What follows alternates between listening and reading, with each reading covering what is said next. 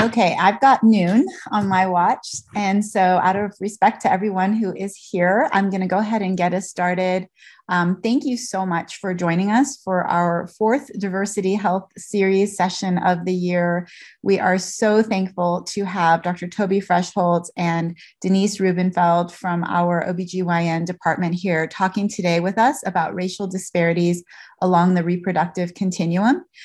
Just a few housekeeping items before we get started, and then I will go ahead and introduce our wonderful speakers and turn it over to them.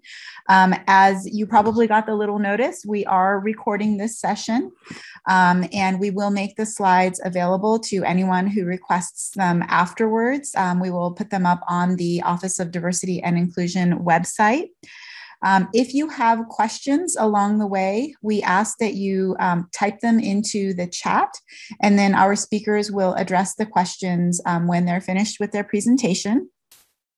If you are needing continuing medical education credits, Dr. Doherty will put the link in the chat, and I will turn it over to her just to let us know how that works.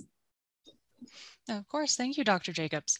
Yes, for CMEs, towards the end of the presentation, I will be putting in the directions, a link for those, and also a link for the evaluation in and of itself. Once you've completed the CME evaluation, at the very end of that evaluation, you will find the activity code. So do make sure to jot that down. And once you hit submit for the evaluation, you will be directed right over to the CME portal. That way you can go ahead and log into your account and get credit for this activity. If you have any questions about the process or have any difficulty along the way with that, please feel free to contact me via email, and I will also add my email to the chat as well. Thank you, Dr. Doherty. All right, now I get to introduce our wonderful speakers. So first of all, we have Dr. Toby Freshholtz. She was born and raised locally right here in North Lake Tahoe, and she attended UNR for her undergraduate, her graduate, as well as for medical school.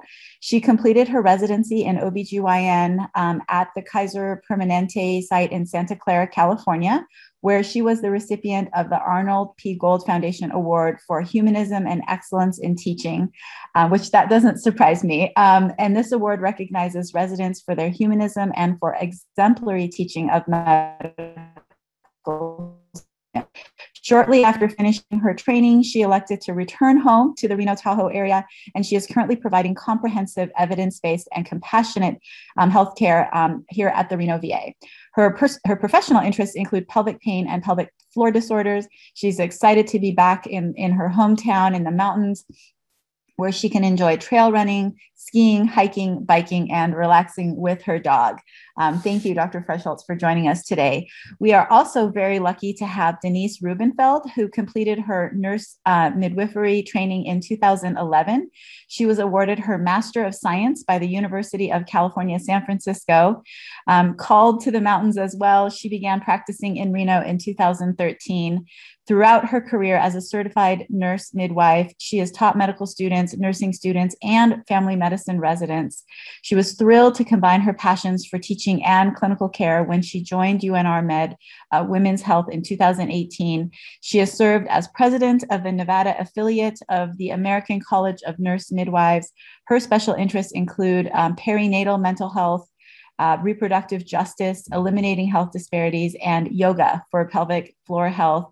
She is Spanish speaking and she loves to travel. And during her free time, she enjoys exploring the trails of Reno and Tahoe with her family, friends, and with her dogs. Please help me virtually welcome Dr. Freshholtz and Denise Rubenfeld. And I turn it over to you.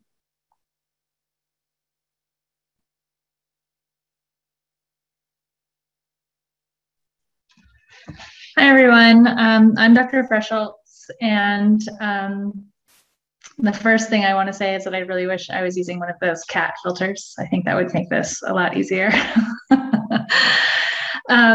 Denise and I today are going to talk about the racial disparities along the reproductive continuum. I will begin with an emphasis on family planning, and then Denise will talk more about pregnancy and maternal health. I just want to say that before we begin, we do wish to point out the obvious fact that we are two white women giving this presentation. We're not here to speak for others, but rather to point out issues in our past and current systems and policies that make them inequitable. And we do feel that as white providers, that is our job. So we're going to start by going to our learning objectives. We are going to define racial disparities in healthcare, identify disparities in access to reproductive healthcare, including contraception and abortion care, describe current policies and their role in limiting access to reproductive services, and describe the effect the above barriers to access have on women, families, and society. According to the Howard University School of Law, racial disparity refers to the imbalances and incongruities between the treatment of racial groups, including economic status, income, housing options, societal treatment, safety, and a myriad of other aspects of life and society. One can discuss racial disparities across any measure. We are here to discuss racial disparities in healthcare, specifically reproductive healthcare. Any discussion of reproductive healthcare must start with a discussion of reproductive autonomy. This is the power for a woman to decide when, if at all, to have children. And this is really central to women's welfare because both childbearing takes place in women's bodies and because they are generally expected to take primary responsibility for child rearing. When and if someone decides to start a family, they should be able to do so with dignity, on the timeline that meets their needs, and with affordable, equitable access to care. What is required for reproductive autonomy? The first is some level of education. So some understanding of how our bodies work, some knowledge of sexual health, but also some ability to access the services that are available. And access to healthcare and services is often dependent on employment and health insurance and the availability of clinics locally that provide services and transportation.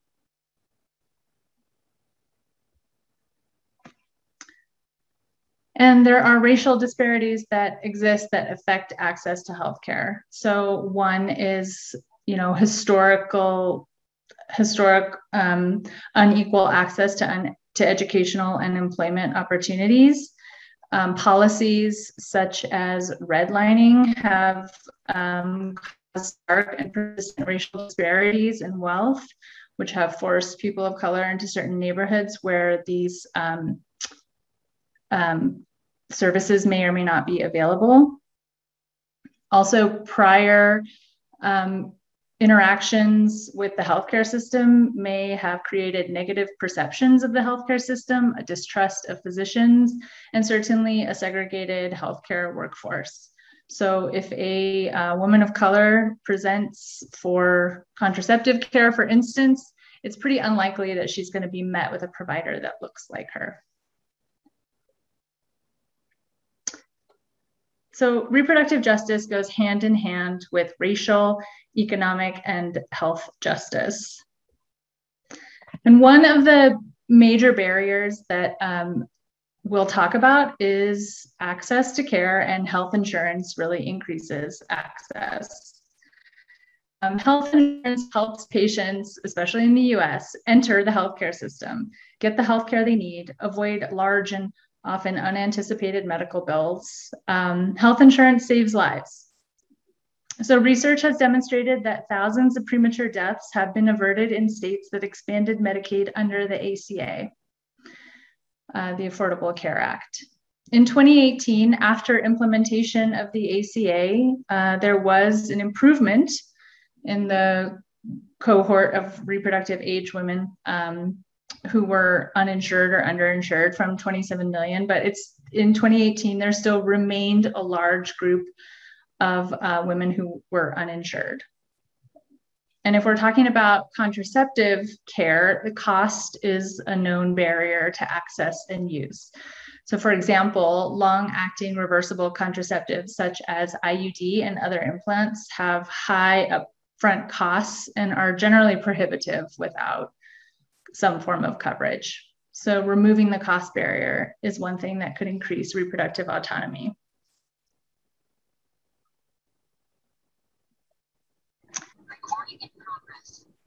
Title X is a program that was created in 1970 that was really meant to address these issues. Title X was created in a political landscape that probably none of us could even fathom today. It was championed by Congressman George H.W. Bush, signed into law by President Nixon, and was signed into law with wide bipartisan support. And the goal was to address inequities in access to contraception and related reproductive health care. And it provides grant money to support a diverse network of providers offering care. Most famously, we think of Planned Parenthood, but locally, other examples might include community health centers like Hope's Clinic, or Community Health Alliance might be examples of providers who receive Title X funding, as well as state health departments.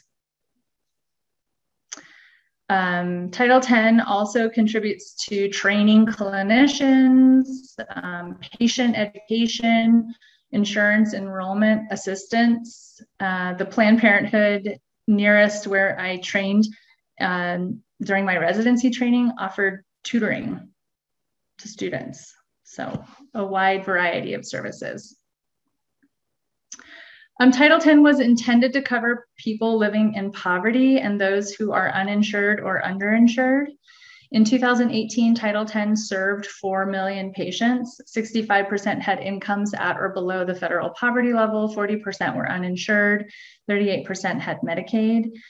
In 2016, 60% of women who received contraceptive care under Title X had no other interaction with the medical system that year.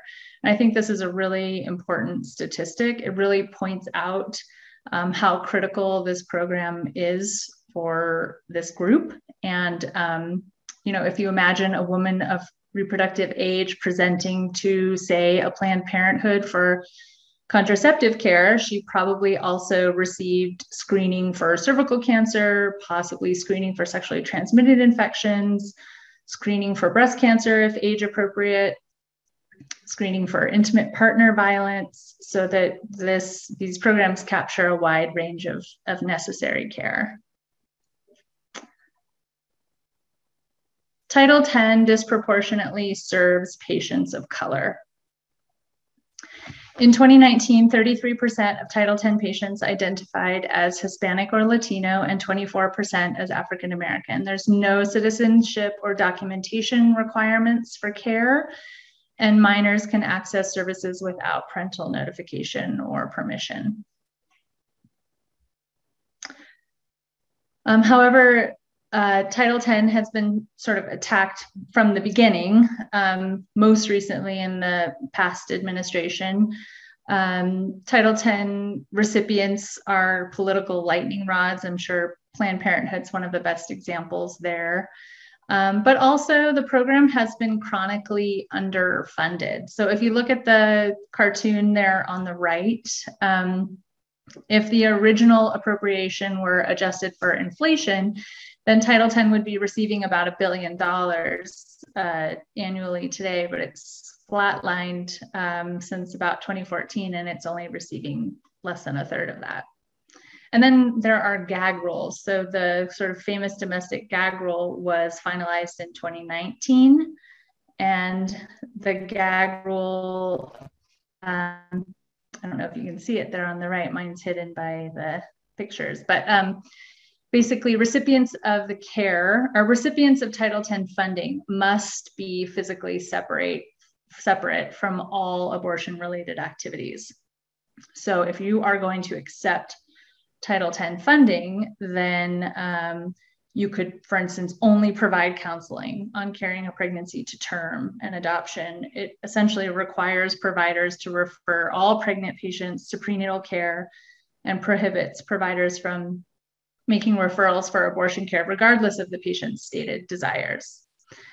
This is a direct attack on reproductive autonomy. So if you are a provider and you want to have integrity in reproductive care, then you basically had to pass on Title X funding after the gag rule.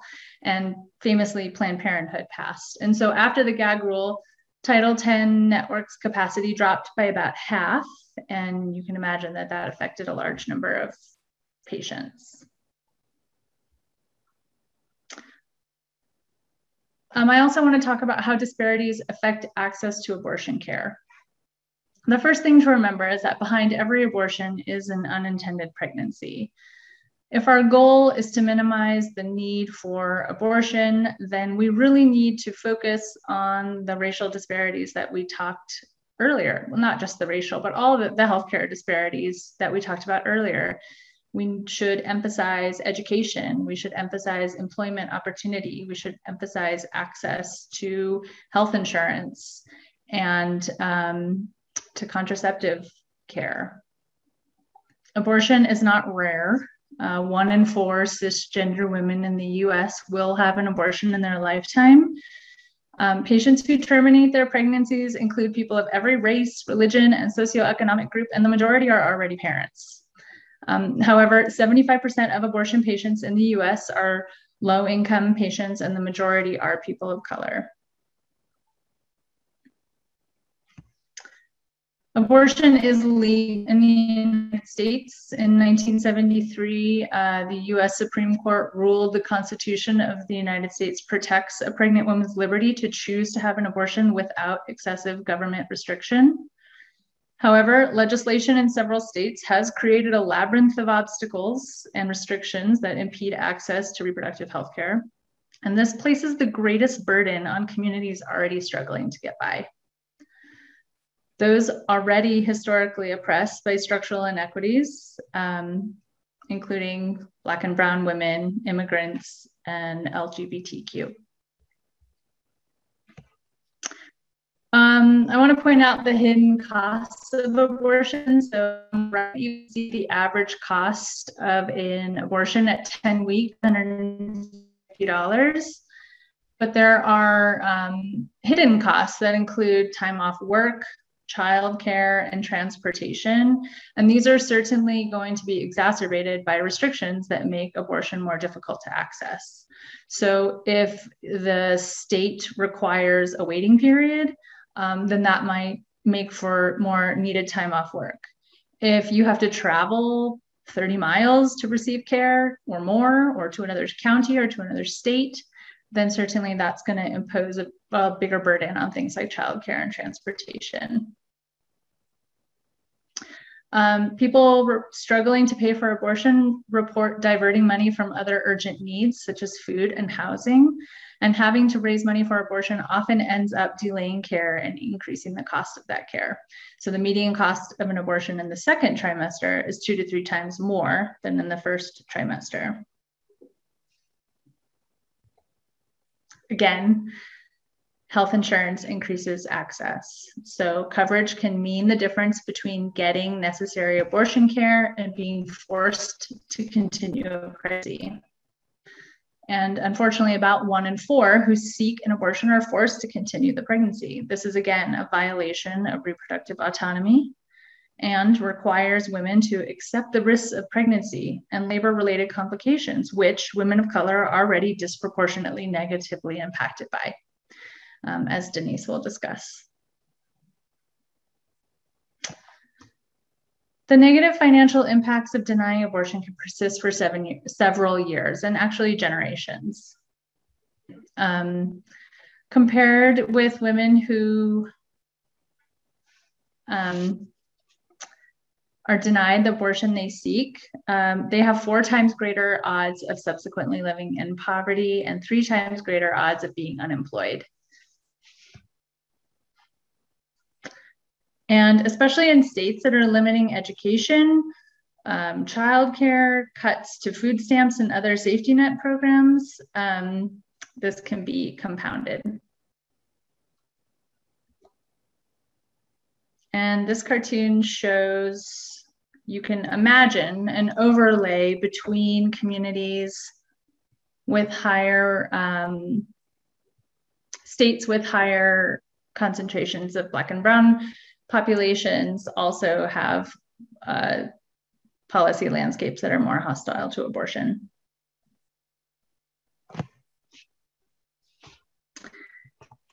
Shortly after the passage of Roe v. Wade, the Hyde Amendment was passed, and the Hyde Amendment withheld abortion coverage from people enrolled in Medicaid.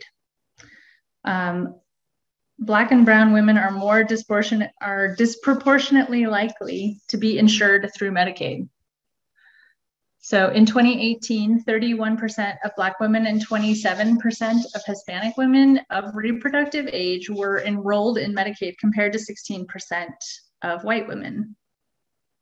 And again, these Medicaid enrollment patterns are themselves the legacy of oppressive laws and policies linking structural racism to social and economic inequality.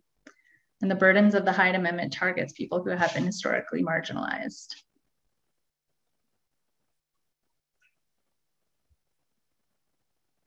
Hyde reaches beyond just Medicaid. It includes people who receive their insurance from the federal government. So federal employees, military personnel, veterans, Peace Corps volunteers, American Indian and Alaska Natives, those who are held in federal prison or detention centers. So I'm sure we can recall cases in the media of asylum seekers in detention centers who requested abortion care who did not receive it. And then women with disabilities that are enrolled in Medicare. In 2015, there were a little less than 1 million women of reproductive age that were insured primarily through Medicare. States do have the option of using non-federal funds for abortion coverage, and 17 states have legislation requiring abortion coverage for those enrolled in Medicaid, but Nevada is not one of them. And then we add to everything the effects of a pandemic.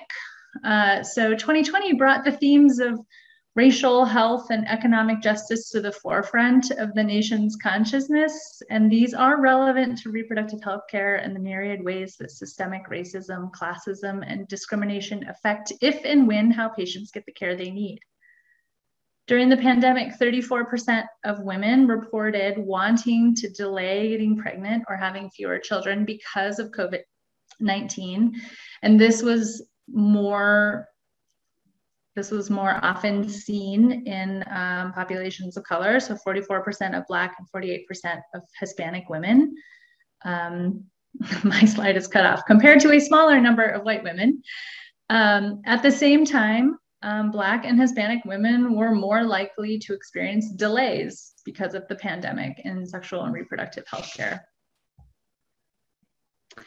And then similarly, this effect was more pronounced in lower income women. So 37% wanted to delay compared to 32%. And again, a higher proportion of low income women had barriers to access during the pandemic.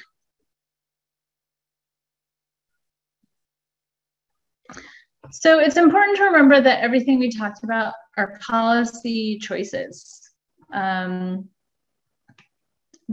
priorities that we have sort of made in policy in this country. And reversing the damage will mean anti-racism as health policy. So the path forward will require the current administration to use their platform to speak clearly and often about reproductive health justice and equitable access, as well as ensuring that comprehensive access to reproductive health information and services is included in all relevant programs and policies. The path forward will involve beefing up Title X and making it the robust program that it was originally meant to be. President Biden did send a memo and has repealed the gag rule. It's important to fund the program with emphasis on areas that lost funding due to the gag rule, and to streamline the funding process. So there's lots of reporting that's required, and it's cumbersome to receive Title X funding. So making that easier as well as protecting providers, include provider non-discrimination protections in all regulations.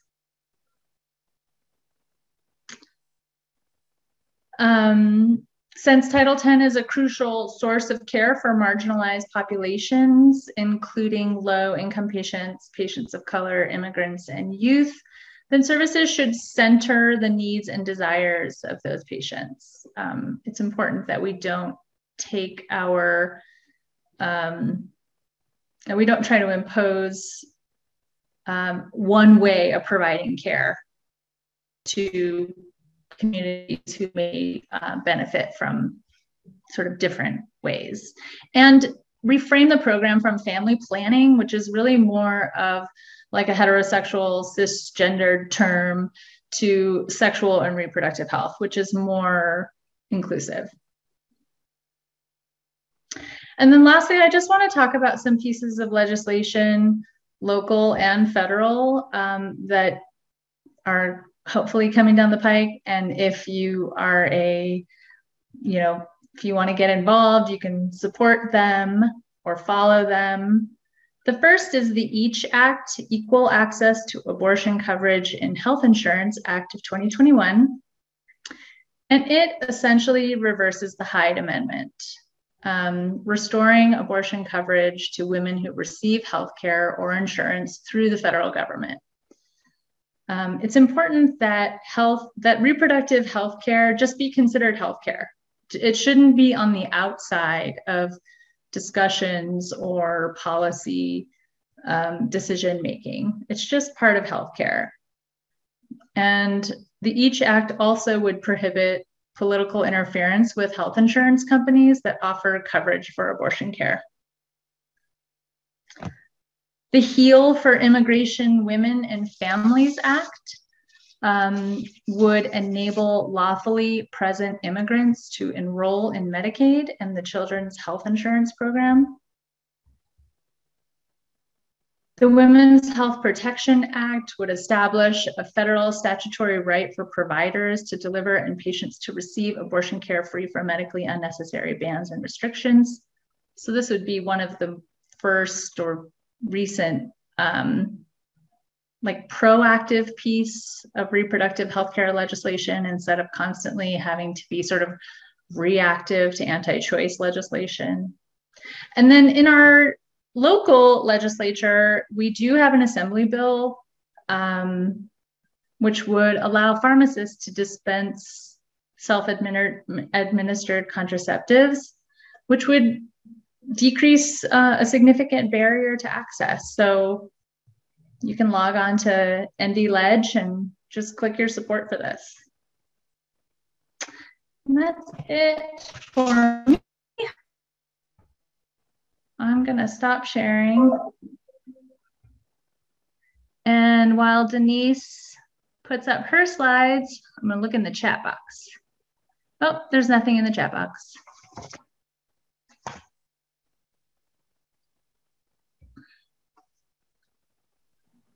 Hi, everyone. Is this showing up okay? Mm-hmm. Okay, great. Thank you for coming. So I am going to speak about racial disparities along the reproductive continuum as well, but as Dr. Feschelt said, I'm going to focus on maternal morbidity and mortality.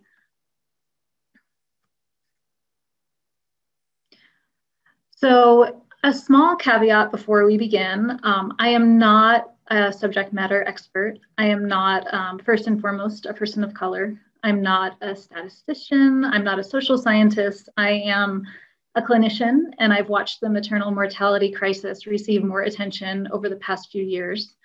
So I've gotten pretty curious, made some inquiries, reviewed a lot of sources, and put together this lecture with the help of the real subject matter experts, and you're all along for the ride. One more word, this time about gender. So most of the literature available about maternal morbidity and mortality uses the word woman. I want to acknowledge all of the people who have pregnancies who do not identify as women here and now. But as I move through the research that I went through, you'll note that the language used by researchers is not always inclusive of trans or non-binary people. So I apologize in advance for this. I've done my best to use inclusive language without misrepresenting the information provided in the studies that are available. So I will start by describing some of the racial disparities in maternal morbidity and mortality.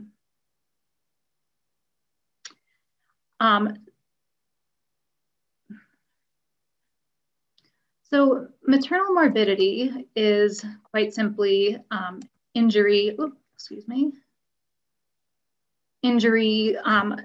that a patient experiences during pregnancy, labor, birth, or postpartum. Maternal morbidity is 50 to 100 times more common than maternal death. Some of the more common examples of maternal morbidity or severe maternal morbidity include severe hemorrhage, eclamptic seizure, deep vein thrombosis, sepsis, pulmonary embolism, or bowel or bladder injury during cesarean section. And Black and Hispanic women are at significantly higher risk for maternal morbidity. Data analyzed from 2002 to 2014 suggests that Black women actually have a 70% greater risk of severe maternal morbidity during their pregnancies and labors and births after adjusting for all cofactors. So I wanted to play a really great little documentary that you can find on YouTube. It features Serena Williams, but I feared crashing Zoom, so I decided not to. Serena Williams obviously is an internationally known tennis athlete, tennis star, and she experienced a severe maternal morbidity. She, I'm gonna go back to this slide. And immediately postpartum, she developed difficulty breathing. She had a history of blood clots and pulmonary embolism, so she knew exactly what to ask for. She asked for a CT scan and anticoagulation. And her nurse later reported that she thought Williams might have been a little loopy from the pain meds, and she didn't call the surgeon who had done her cesarean immediately. So there was a delay, and Serena Williams, yes, Serena Williams had to continue advocating for herself. The wrong tests were ordered, no meds were given, and much, much later, imaging confirmed that she was correct, and she had in fact diagnosed herself with another pulmonary embolism. Thankfully, this is a story of maternal morbidity and not mortality, but she has since that experience been very vocal in the media about giving voice to birthing people of color. Her argument has been, if this can happen to me, this can happen to anyone. So moving on to maternal mortality. Maternal mortality is quite simply pregnancy-related death. We are talking about deaths that occur within 1 year of pregnancy. And of these deaths, 1/3 occur during pregnancy, about half occur during labor or within the first week postpartum, and 13% occur between 6 weeks and 1 year postpartum. Due to variations in reporting and data collection, and we'll get into this a little bit later, it is possible that the number of pregnancy-related deaths, especially in the past, is underestimated and that the maternal mortality rate is much higher. The data collection, the aspect of collecting deaths that occur within 1 year of pregnancy is actually fairly new. We used to collect data out to only 24 days postpartum, and anybody who had a complication past that was not considered part of these statistics. But part of the CDC's new maternal mortality reporting has included more people a year out, and we'll cover that in a little bit more depth later. So maternal death outcomes by race. About 700 women die each year in the US as a result of pregnancy or its complications. Now, this in and of itself is a public health crisis. We are experiencing the highest rate of maternal mortality in the industrialized world. But even more tragic is the disparity in when we look at outcomes for people of different races. So American Indian, Alaska Native, and Black women are 2 to 4 times as likely to die from a pregnancy-related cause than white women. And this is information from the CDC. I apologize, the graph got cut off a little bit, but you can see that American Indian, Alaska Native, and Black women are the light purple and dark purple bars here. And this represents 2007 to 2016, but these numbers have been consistent for a lot longer than that. And from what we know now, the statistics have not changed drastically over the last couple of years. So as you can see, there is a range of cause for maternal death, including infection, previous cardiovascular conditions, and postpartum cardiomyopathy, pulmonary embolism like Serena Williams experienced, cerebral vascular accidents, hemorrhage, and hypertensive disorders of pregnancy are some of the more common causes of maternal mortality. The important thing to know is that we are not just seeing that women of color have these complications and white women do not. What we see is that when women of color experience these complications, we are slower to act and their treatment is not as good, and thus they die, whereas white women receive earlier and better treatment and they live. And because infant mortality is obviously tied into maternal health, I wanted to review some of the data on disparities in this area.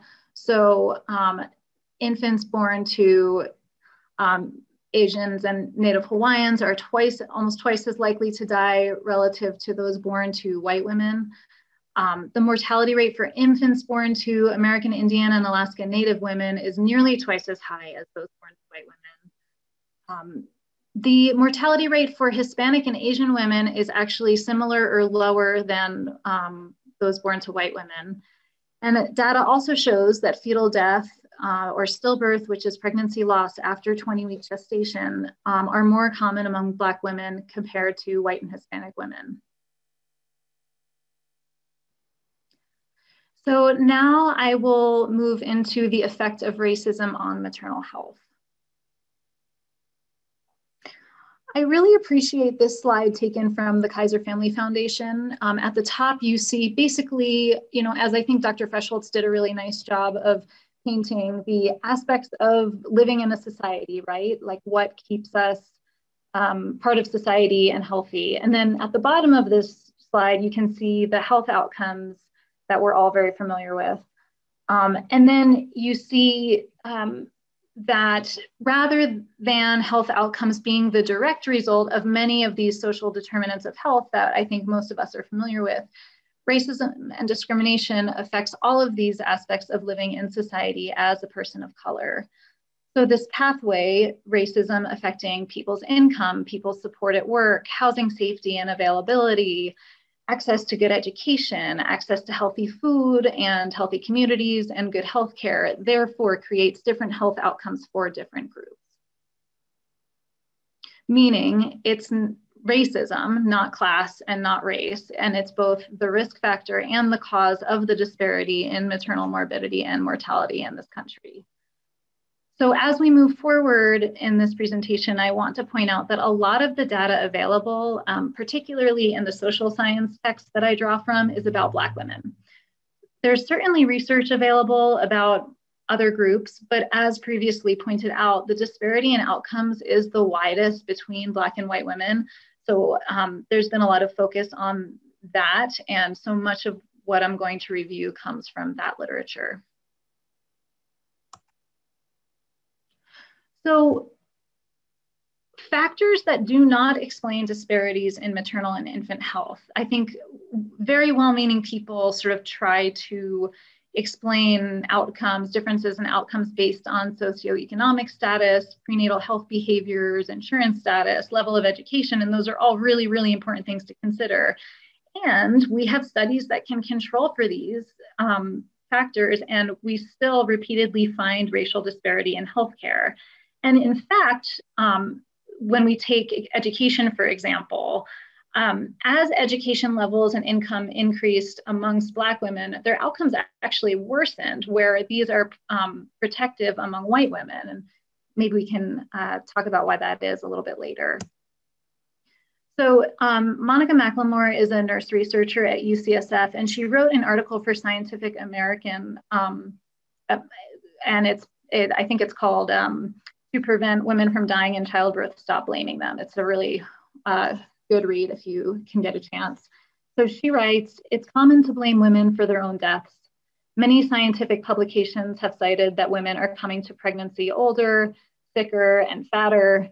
But even in studies that control for age, chronic disease, and obesity, the maternal mortality rate in the US still far exceeds rates in similarly wealthy nations. So I think most of us are familiar with the idea that there is racial bias in healthcare. Some of the ways that they play out in prenatal care and care, intrapartum care, as well as postpartum care. We see that there is a failure on healthcare providers' part and the healthcare system's part to educate Black, Indigenous, and people of color patients about early signs and symptoms of pregnancy complications. There is disbelief and delay in care when they report symptoms. You know, we can go back to Serena Williams' story to have an example of that. There are more errors and faulty communication on the part of the healthcare team when they are caring for patients of color. And there are simply more maternal deaths at hospitals that primarily serve women of color. Bias in healthcare and bias in virtually every other aspect of the fabric of social life affects people deeply. And so we turn to the individual and racism's impact on health. Social scientists have written entire books on the two key concepts that I'm going to introduce. And as I said, I'm not a social scientist. My goal is to introduce the concepts so that people can put a finger on why racism in and of itself is so detrimental to people's health and health outcomes. So the first concept is called weathering, and this is something out of the University of Michigan. And you'll note this is from 1992. This is not new information. So weathering is a hypothesis that on a physiological level, a persistent coping with acute and chronic stressors has a profound effect on health. And Geronimus, the developer of this hypothesis, says the stress inherent in living in a race-conscious society that stigmatizes and disadvantages Blacks may cause disproportionate physiological deterioration, such that a Black individual may show the mortality and morbidity typical of a white individual who is significantly older. So we have the hypothesis, and then we actually have some measurements of what is called the allostatic load, or the physiologic burden imposed by stress. So measurements have been made in the first category regarding substances the body releases in response to stress. So epinephrine, norepinephrine, cortisol, DHEA. And then second category comprises the effects that result from the actions of those primary mediators. So, you know, elevated blood pressure, elevated cholesterol, waist-hip ratio. And again, I want to point out that these theories are not new. They've been around since the early and late 90s, respectively. So, you know, it's interesting that just in the last decade or so, we're really focusing on these racial disparities in maternal health. So women of color experience the effects of racism as well as sexism throughout their lives. The prenatal period is known to be a source of significant stress for women of color, and this is, again, studied primarily in Black American women. Due to a longstanding history of abuse of Black people by the US medical system, many are distrustful of the healthcare system, providers included, and we know that they are also more likely to receive subpar prenatal care than white people. During prenatal care, women of color have described ongoing power asymmetry with providers, and only 2% of OBGYNs surveyed in 2006 identified as Black women. So as Dr. Freshholz pointed out, very, very few people of color have a care provider who looks like them. Geronimus, the weathering developer, writes, racial differences in allostatic load scores are small in the late teens and early 20s, but they quickly widen beginning in young adulthood through middle age, and they're largest between the ages of 35 and 64 years.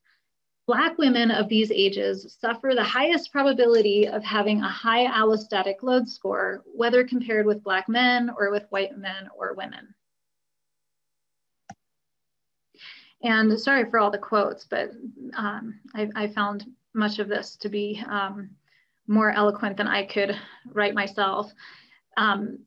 In social science literature, we see over and over again that Black women experience racism virtually everywhere, at work, in neighborhoods, in the media, and especially in healthcare. So this all converges on a Black person who is pregnant or thinking about a pregnancy. Media messaging has told the US for a long time about single mothers of color on public assistance.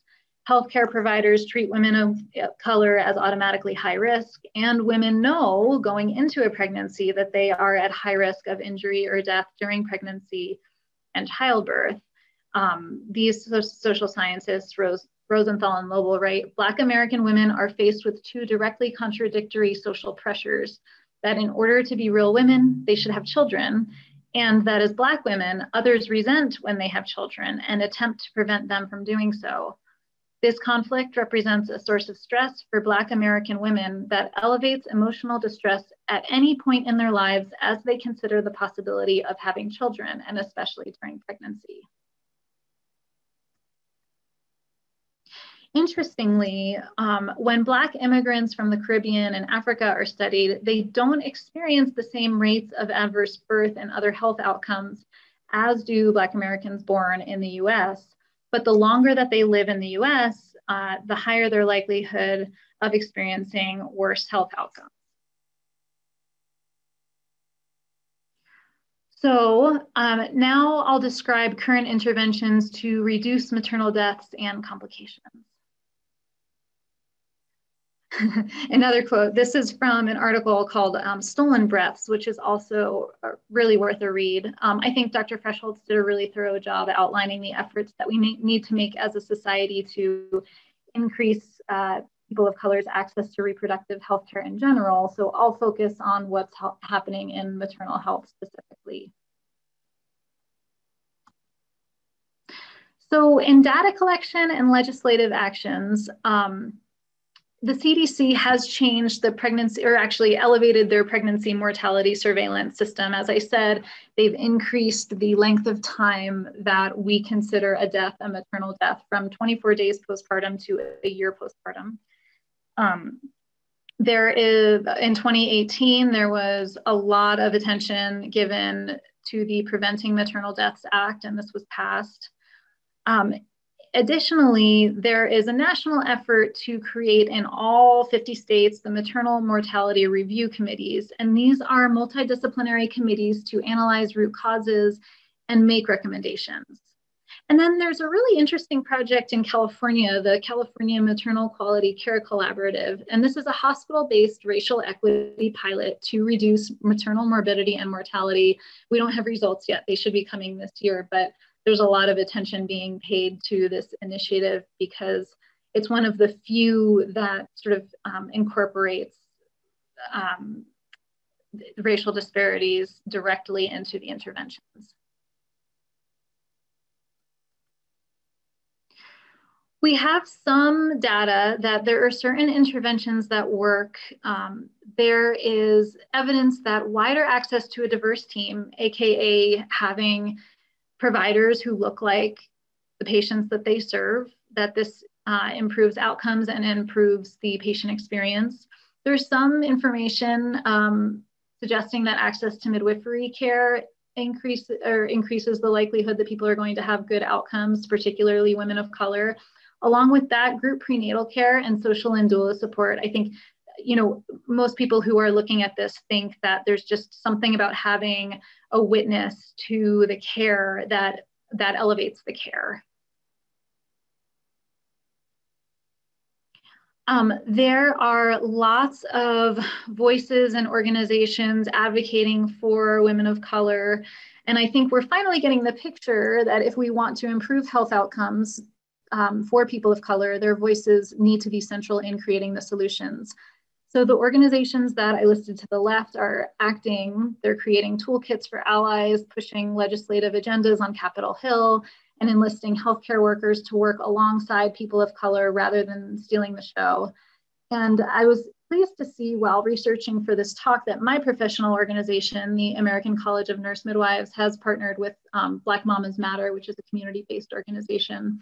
And they're raising awareness among midwives as well as pushing for a diversified workforce. And this is going through national legislation to allow for more money given to low-income and people of color applying for nursing school, midwifery school, medical school, so that patients quite simply have more healthcare providers that look like them, because we know this improves outcomes. There are many statements coming out of the national professional and healthcare organizations. So CDC, of course, American College of OBGYN, ACNM, and Kaiser Family Foundation. There's also been a lot of media attention on the racial disparities in maternal health. So PBS has done quite a few series. ProPublica has done a lot of research and has a whole series. The New York Times did as well a couple of years ago. And that's what this image is from. So within the healthcare system, again, Dr. Fresholz touched on this. We really need to make sure that we are incorporating the knowledge about the health effects of structural racism into every level. So medical school, residency, pursuit of licensure, and ongoing accreditation.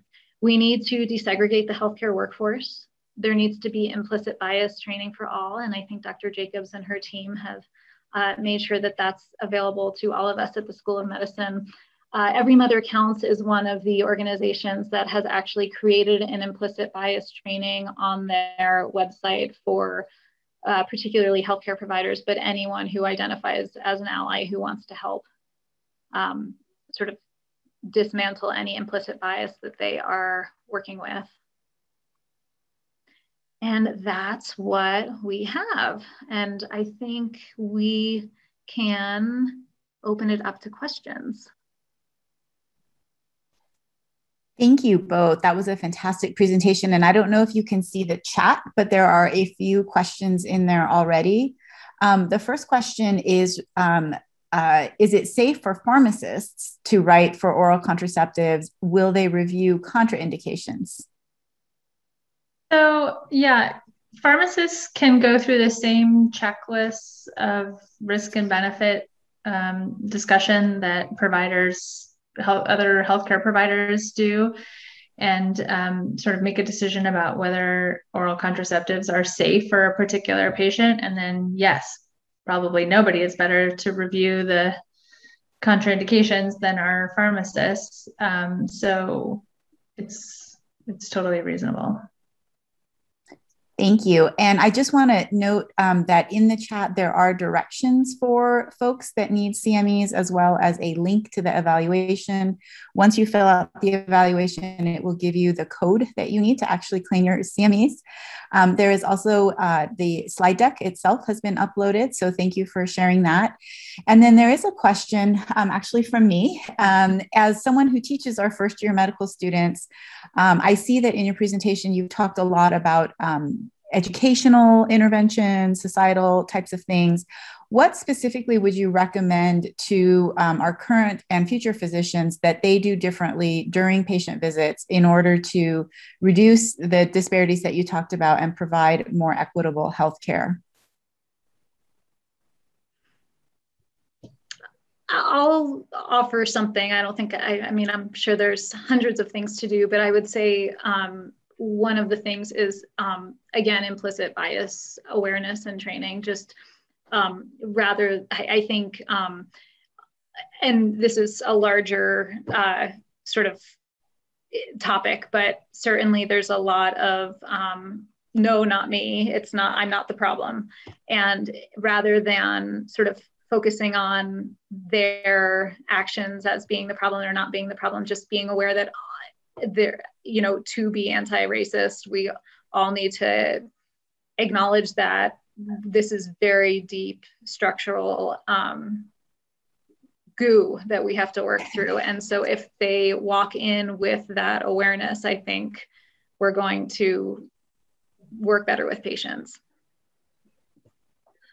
Yeah, I agree. So I would say, just making sure that you're open to the concept of structural racism in our society as well as in our healthcare system, and also that you educate yourself on the history of how Black and Brown in our case, because we take care of women, women have been treated by the healthcare system, and kind of what informs their perspective when they come to see a provider.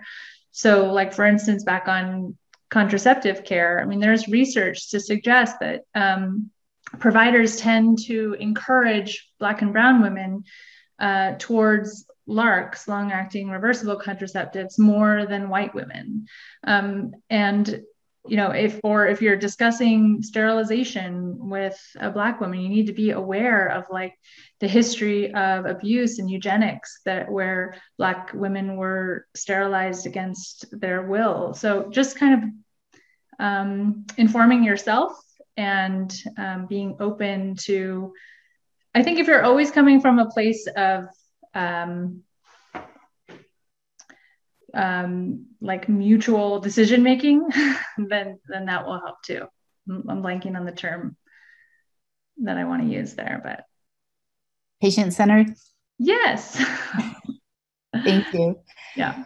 If there's any other questions, please put them in the chat. I had a question regarding why is it, do you think, that more highly educated and higher SES African-American women experience even worse outcomes, whereas that's protected for white women? That was of interest to me. And I mean, certainly this is not my theory. This is something that I read as I was preparing the lecture and in my own reading. But so the idea is that if a Black woman is, you know, higher educated, working in a professional environment, she is in environments with mostly white people. And so her experience of racism in everyday life is actually increased compared to someone who is not surrounded by people that are not, who are not the same race as them. So the level of stress, the level of the allostatic load that we talked about is actually higher for someone who has to navigate a world that, you know, is not populated by people who look like them. And so that increases the stress, and in turn, their health outcomes actually worsen rather than improve. Interesting. That makes sense. Thank you. I don't see any other questions in the chat, but people are also welcome to unmute and ask questions.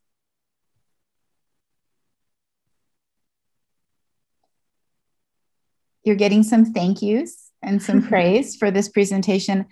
This has been such a thorough presentation, such a well-researched presentation, and I am so grateful to both of you for putting this together and bringing this important information to our attention. I see that there's a lot of physicians and a lot of our medical students who, by the way, are joining us during their spring break. So thank you to them, and our physicians who are joining us during their lunch break. So I really want to thank you both. And I really want to thank everyone for attending today and sharing this with us. Again, CME information is in the chat. And for the POM students, you can just upload your reflections to Canvas by Friday. And I still don't see any other questions, but lots and lots of thank yous. Mm-hmm. Thanks everyone for attending. Yeah, thank you, everybody. All right. Thank you and have a wonderful afternoon.